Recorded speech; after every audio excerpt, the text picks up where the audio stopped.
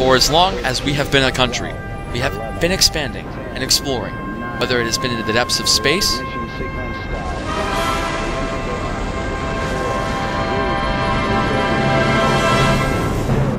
or in our own backyard on the American frontier.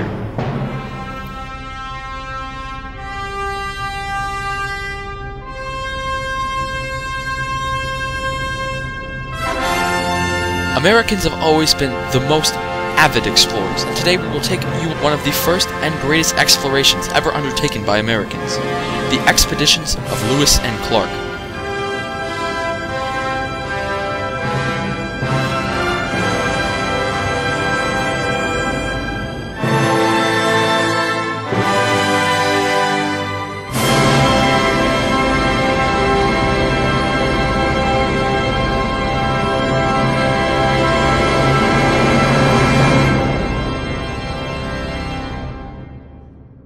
We start on April 11th, where Robert Livingston is offered all of the Louisiana Territory for $15 million. Livingston was only negotiating for the city of New Orleans at this point in time, and was not authorized to buy all of the Louisiana Territory. But, fearing that France would withdraw, the offer went through anyway, buying the entire territory for $15 million, $5 million more than he was told to spend. At the time, that amounted to be an average of about 3 cents per acre. Today, however, with inflation, that $15 million would be worth about $237 million. The territory was then officially purchased on April 30th, with the Americans signing the Louisiana Purchase Treaty. Back on the home front, the opposition was met with hostility. Many members of the Federalist Party deemed Jefferson a hypocrite, and many members of his own party, including Jefferson himself, questioned whether they had the authority under the Constitution to buy land from another country. Although it was faced with opposition, Jefferson's administration assured him that it was his constitutional right to make treaties, and the Louisiana Purchase was just that. On October 20th, Congress authorized the treaty, and the next day the United States took possession of the territory.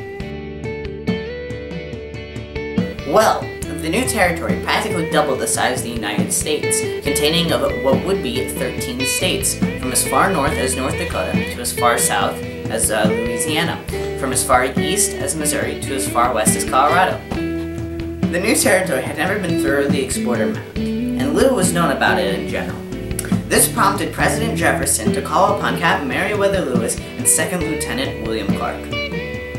Jefferson chose Captain Lewis because of his potential to be a frontiersman. He also had extensive knowledge of the plants and animals, making him a great candidate for the expedition.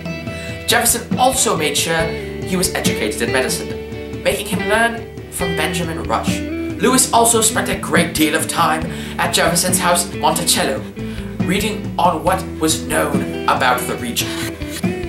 The primary objectives of their expedition was to explore and map the territory acquired from France. They were supposed to find an easy route to the west coast and stake claim to some of the territory on the west coast. The secondary objective was to document the plant and animal life of the new territory. They also had orders to create trade between some of the Native American tribes. The expedition went primarily down the Missouri River, a tributary of the Mississippi River. The group soon passed La Charrette, the last settlement established by Europeans on the Missouri River. The expedition passed through what is modern-day Kansas City, Missouri, and Omaha, Nebraska. On May 14th, 1804, the Corps of Discovery made their departure from Camp Wood to rendezvous with Lewis and Clark in St. Charles, Missouri. They followed the Missouri River, going westward into areas unknown to Americans.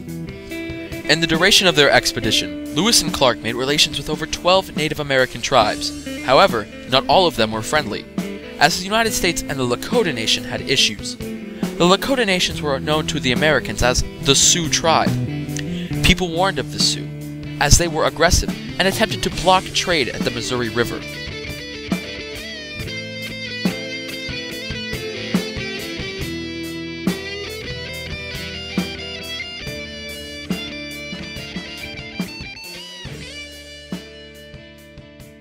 Thankfully for the U.S. and the expedition, the Sioux were anticipating an attack from the Omaha tribes. Despite that, the militant tribe did not allow passage of the expedition through their territories unless more gifts were given to them. Because of their assertiveness, Clark referred to the Sioux as vilest miscreants of the savage race. Although comments like that would be considered as racist in today's world, back then it was normal for an American to make such a stance against Native American tribe. During the winter of 1805, the expedition party built Fort Mandan as security in case of conflict with tribes near the area. As tensions grew, conflict seemed more imminent. However, conflict never actually arose between Lewis and Clark and the Sioux tribe. The expedition continued upriver, and when the expedition set up camp at Mandan Nation's territory, many Indians came to visit and stayed the night at their campsite. For a few days, the Mandan chiefs came and spoke with Lewis and Clark, with translations from Canadian French fur trader Toussaint Charbonneau, who they also met. Charbonneau's wife was the now famous cultural figure Sacagawea. Both the expedition and the Mandan tribe were at peace with each other. By April 25th of that year, Captain Meriwether Lewis wrote a progress report of their discoveries up to that point. President Thomas Jefferson would later present that report to the United States Congress. They went through Missouri, over the Continental Divide, through Lemhi Pass. Afterwards, they left the mountains to Clearwater River, Snake River, and then into the Columbia River, which led them straight to what is modern-day Portland, Oregon. They knew they had neared the Pacific Ocean when they encountered Mount Hood and other stratovolcanoes. On November 7th, 1805, the expedition reached the Pacific Ocean. They started their second winter north of the Columbia River. It was a tough one. Although their main food source was elk, there was none of it. They could have purchased food from the local tribes. However, they did not have enough money to buy supplies. Later in the month, they moved their party up to modern-day Astoria, Oregon. Lewis and Clark let their slave York and Sacagawea partake in the decision to move to the south side of the Columbia River. There, they constructed a new fort. It was called Fort Clatsop. The reason behind its construction was not simply shelter and protection, but also to bring the American presence into the region. While there, Lewis spent more time writing in his journal. Most of the information he wrote about was botany and the vegetation of the area, mentioning the vast forest of the region. There was also an issue with the men in the party falling ill with colds and influenza. Although Lewis wanted to stay at the fort until April, he decided to leave early. On March 23, 1806, the return trip began.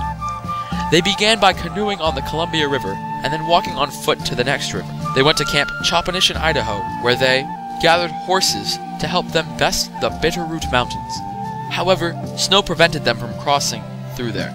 They waited until the snow had cleared. On July 23, 1806, the expedition split into two, so they could explore the Marias River. Lewis's group encountered members of the Blackfoot tribe. They attempted to steal Lewis's weapons. As a result, 2 Blackfoot members died in the failed attempt. Because of this, Lewis's group fled over 100 miles before camping once again. On the other hand, there was Clark's group, who entered the territory of the Crow tribe. And a similar occurrence happened. With Clark's group, as they lost half of their horses mysteriously, there was not a single Crow member to be seen.